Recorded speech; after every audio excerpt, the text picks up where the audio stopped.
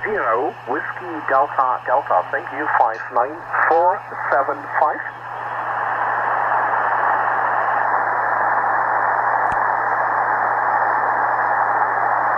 Okay, thank you for number 8. Okay, so it's working on SSB. I've got it on the AGC control. Switch to USB, back to AM. Mode control still just changes the bandwidth. Okay, hit the AGC button. And then I'm going to the BFO. Papa 7 Delta. Seems to be some sort of contest on 40 meters. This is connected to the MLA Chinese loop, temporary setup out here. Contest Delta Papa 7 But thanks Ricardo. Contest Delta Papa 7 Delta. Just done the job by changing the switch Something X-ray? on the AGC switch. Something with X-ray? Go back to AM. Back to AM.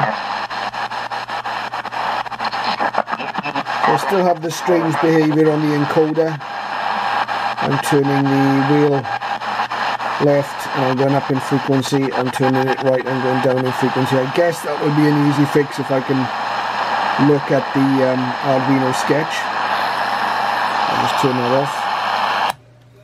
But we've got SSB working, which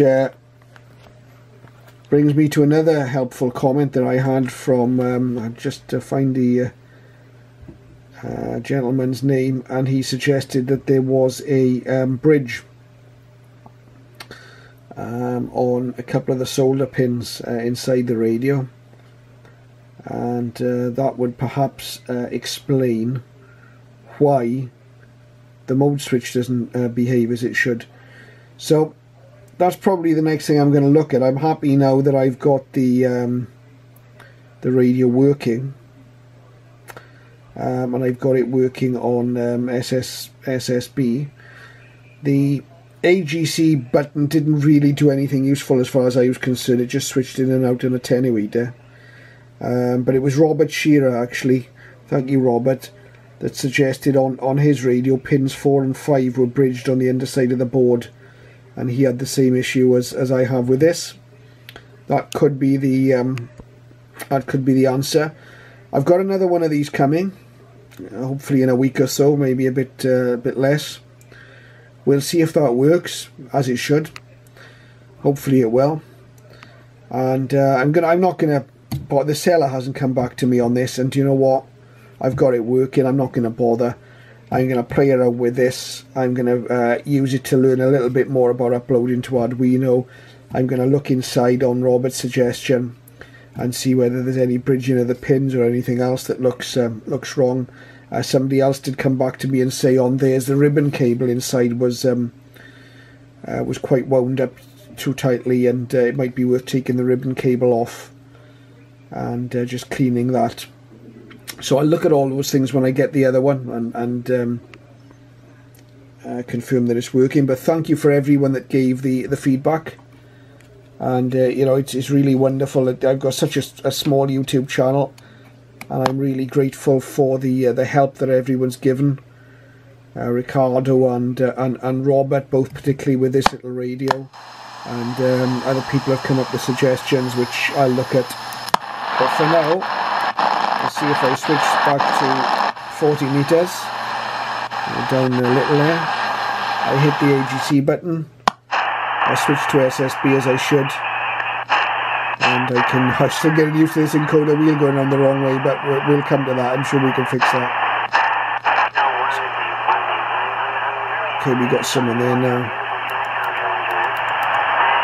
Take the bandwidth down. Not too strong there, but 7170.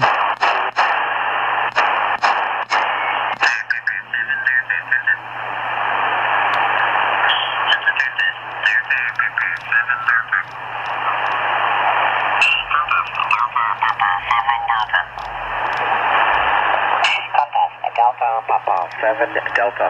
So you can't ask for better than that. That's working. Thanks guys. Just a quick update.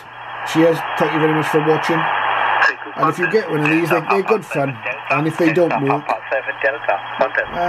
we're finding out how to make them work properly. And it actually works quite nicely on FM too. I haven't plugged headphones in yet to try the stereo side of it. But as I've said in a couple of the earlier videos, sound quality is quite good from the speaker. And I've got another video to upload of me tuning around on this radio last night on some of the broadcast bands with it connected up to my my amplified whip. But you know, considering we're in a really noisy location here, it worked quite well. Thanks a lot guys. Cheers for now.